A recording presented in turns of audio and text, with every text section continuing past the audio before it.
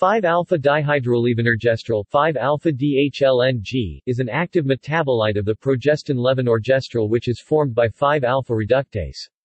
It has about one-third of the affinity of levonorgestrel for the progesterone receptor. In contrast to levonorgestrel, the compound has both progestogenic and antiprogestogenic activity, and hence has a selective progesterone receptor modulator-like profile of activity. This is analogous to the case of norethisterone and 5-alpha-dihydronorothisterone.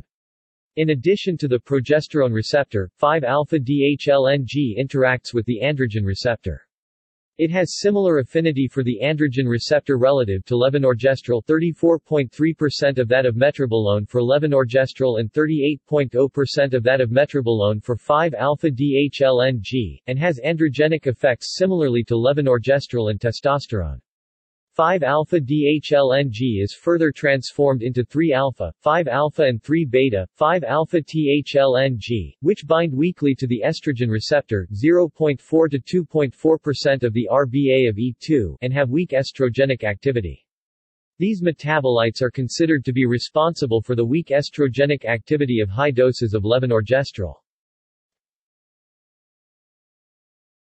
See also 5-alpha-dihydronorothisterone, 5-alpha-dihydroethisterone, 5-alpha-dihydronadrolone, 5-alpha-dihydronormethandrone. References